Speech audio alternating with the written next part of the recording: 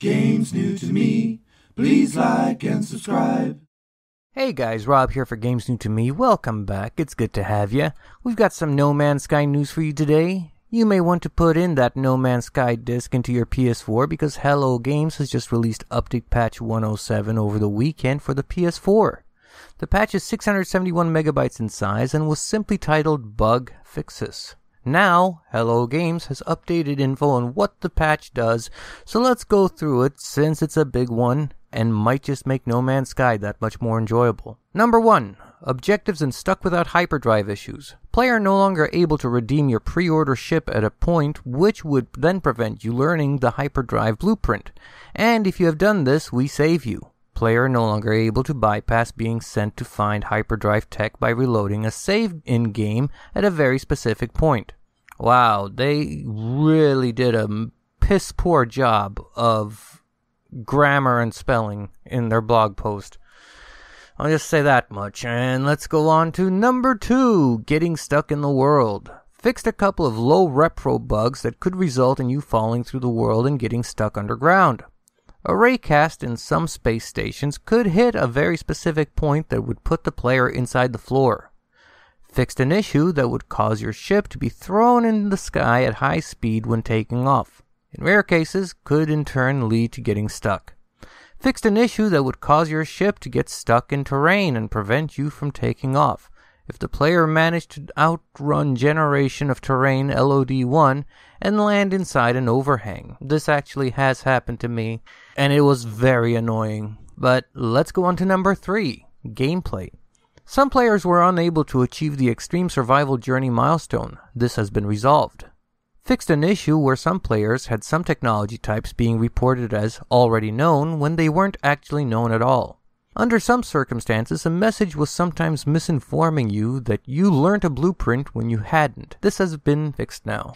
It was possible you could use up all available slots for waypoints on the galaxy map and be unable to set new waypoints. This is much better now too. There was a bug that could cause objective markers to disappear when you loaded a previous save. This is fixed now. Fixed a rare issue when scanning creatures that would cause all planets to show up as 100% complete even if you had only completed one. Number 4, save and load. Fixed a bug what could cause some corrupt save games to not be loaded. This is now fixed. I can read this to you exactly as written. Fixed an issue where saves made the system clock set in the future could cause problems. Try saying that fast. Let me try saying that fast. Fixed an issue where saves made the system clock set in the future could cause problems. Say that 5 times fast. Number 5, crash fixes. Fixed a crash that would sometimes happen when warping into a system with a space battle in progress. Fixed a crash that could happen when interacting with an NPC.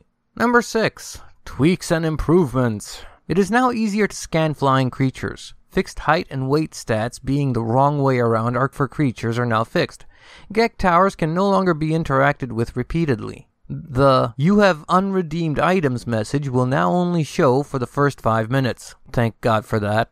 Fixed getting 0% charge on photon cannon when buying a new ship and constantly being prompted to charge it. Reduce suit VO for life support warnings and only do life support VO on 25% and 50%.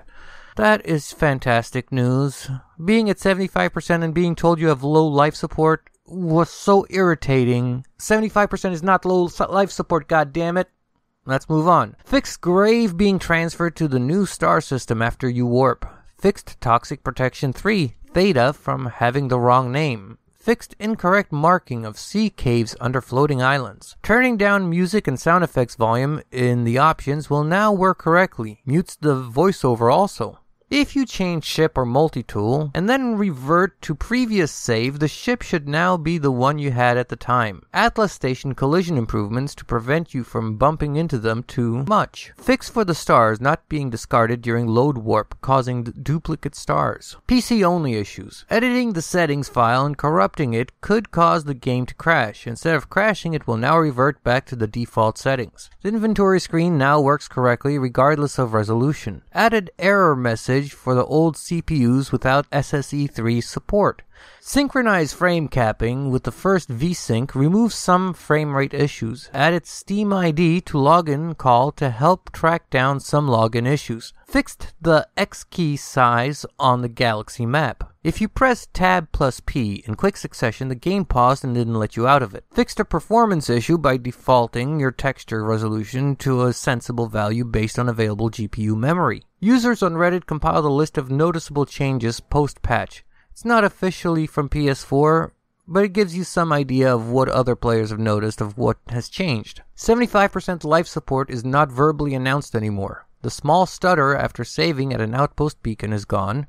The recharge photon cannon text box prompt is gone. The upload discovery option is gone when on a planet with no fauna. When recharging the plasma launcher, it fully charges to 100% instead of 70%. Never heard anyone saying this was an issue, but it always happened to me, says a Reddit user. The Atlas path is now on the 5th waypoint marker in Galaxy Map. The height and weight is finally fixed when scanning a creature initially. And some users have reported that there seems to be a variation in fauna now with creatures appearing with spikes on their heads and shells and just some variety added in. Hello Games also mentioned on Twitter that more changes are inbound in an upcoming patch. Partial credit PlayStationLifestyle.net.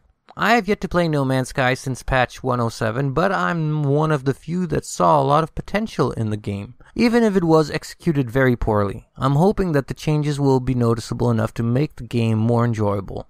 I'll say this much about No Man's Sky. If I had bought it for $20 to $25, then I would have been satisfied. But at $60, I found it to be a really bad value. Let's see if this patch, and whatever patches are on the horizon, improve the experience and starts to win players back. I'd like to say that I really appreciate you watching my video. A big thank you to my subscribers. You guys rock. All of you are responsible for growing a really awesome gamer community around games new to me, and it means the world to me. Please thumbs up this video if you haven't already. Please subscribe. It helps the channel, and you get notified whenever a new video goes live. So please hit that subscribe button. This is Rob for Games New to Me. Be good to each other, and I'll catch you next time. Take care. Bye-bye.